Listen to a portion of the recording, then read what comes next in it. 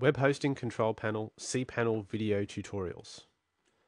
Creating email accounts. So in this video, I'm going to show you how to create an email account using your cPanel environment.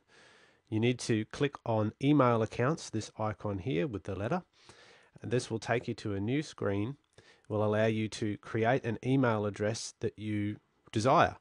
Down here, if there are any accounts that have already been created, you'll see them listed here. Everybody has a default email account with cPanel, and it's usually your username.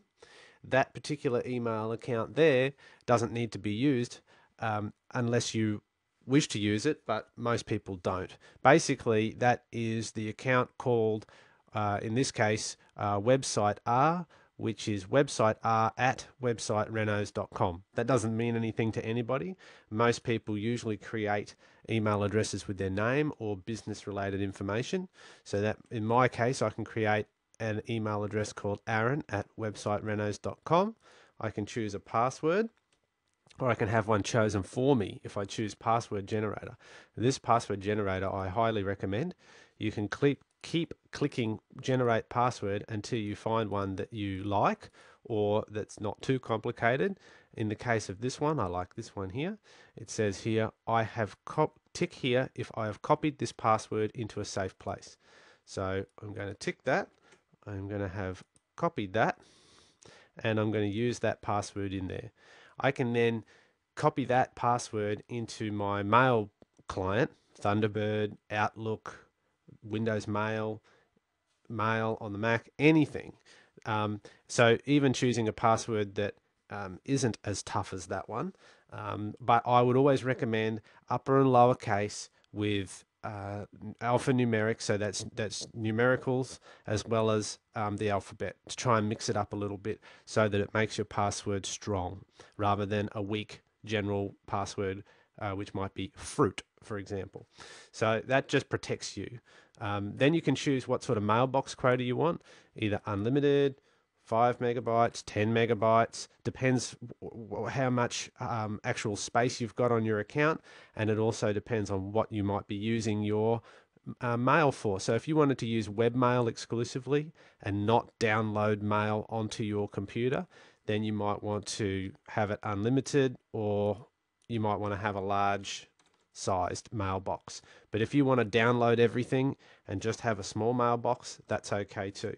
So I'll choose 20 megabytes. I'll click create an account. It then has created that account successfully. Down here, I now get a usage and a quota area here. I can change my password if I want. I can upgrade my quota if I want. I can delete this account if I want. And if I use this drop down here, I can access webmail from here. So every single cPanel, depending on your hosting environment, but in the Netrospect hosting environment, every single account has the ability to use Squirrel Mail or Horde, which is two different webmail clients. So I can access my webmail from here, or I can then choose to configure my email client.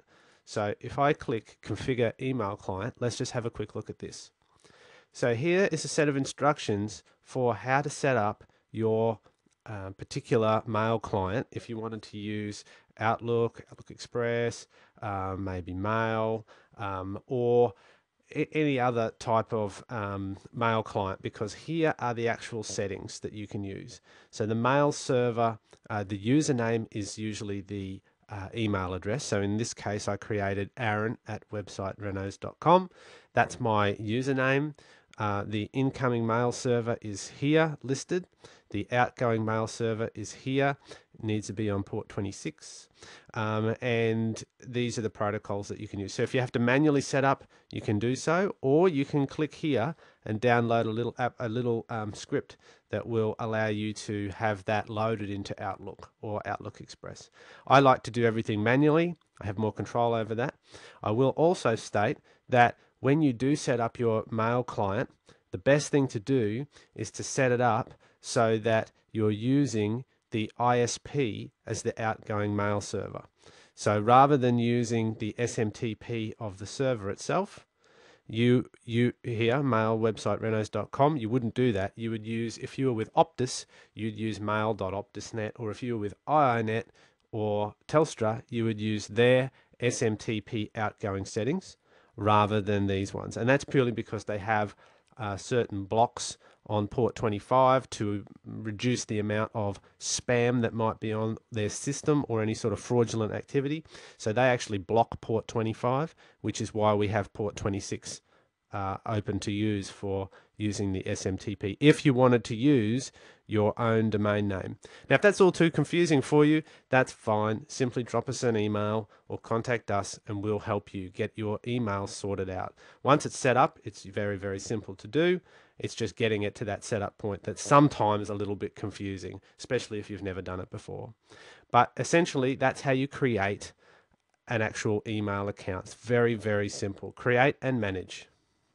So be sure to check out all our other cPanel tutorials to learn how to use the great features of your web hosting account and build your online business.